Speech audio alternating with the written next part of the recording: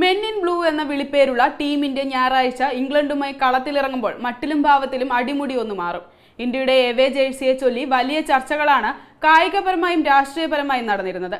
എന്നാൽ എല്ലാ ചർച്ചകൾക്കും വിരാമം ഇട്ടുകൊണ്ട് ഇന്ത്യയുടെ away jersey പുറത്തുവിട്ടിരിക്കുകയാണ് team management.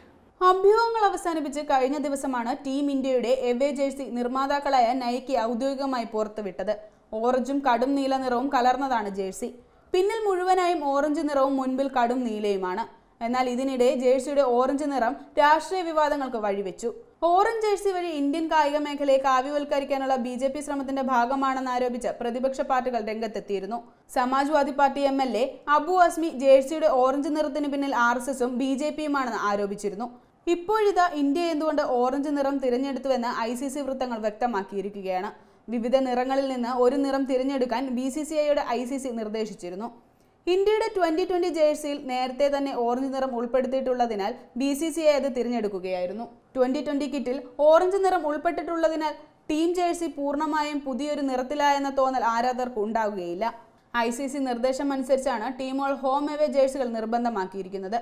England, India, Afghanistan, Sri Lanka എന്നീ ടീമുകൾ നീല നിറത്തിലുള്ള ജേഴ്സിയാണ് ഉപയോഗിക്കുന്നത്.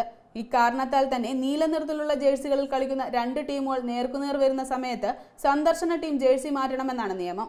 എല്ലാ ടീമുകൾക്കും രണ്ട് വ്യത്യസ്ത നിറത്തിലുള്ള ജേഴ്സി ഉണ്ടാവണമെന്നായിരുന്നു ICC നിർദ്ദേശം. ഫുട്ബോളിനെ അനുസരിച്ചാണ് അന്താരാഷ്ട്ര ക്രിക്കറ്റ് കൗൺസിൽ രണ്ടു ജേഴ്സി എന്ന ആശയം കൊണ്ടുവന്നത്. ലോകകപ്പിൽ ഇന്ത്യ ഓറഞ്ച് ജേഴ്സി അണിയുന്നത് കാണാനായി ആകാംക്ഷയോടെ കാത്തിരിക്കുകയാണ് ആരാധകർ. Web desk Tatwamayi news.